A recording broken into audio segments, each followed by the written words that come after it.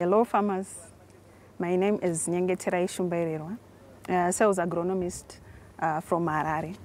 Today I'm going to talk about a wide range of varieties from charter seeds, tomato varieties from charter seeds.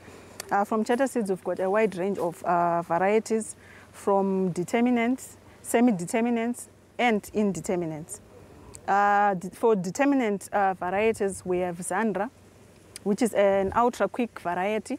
A quick in, quick out. Zandra is an advantage of having a good shelf life. It can go up to 3 weeks without getting rotten.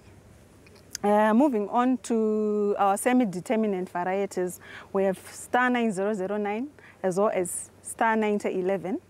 Star 9009 has got a yield potential of 120 to 140 tons per hectare. And Star 9011 has got a yield potential of 120 to 160 tons per hectare.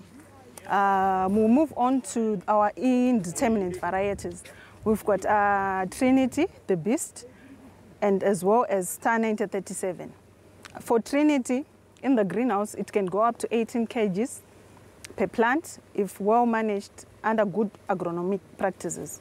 We also have Star 9037, which can also give us 180 tons per hectare. Generally, our plant population is 18 to 20,000 plants per hectare for our tomato varieties. As for recommended spacing in tomatoes, it's 30 centimeters in between rows and 1.5 centimeters interrow.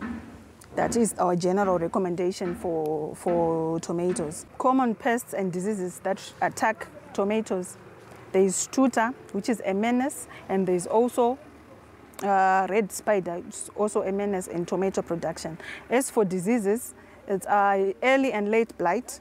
They are really problems in tomato production. I think we have to mention the key things that we have to take into consideration to be a successful farmer.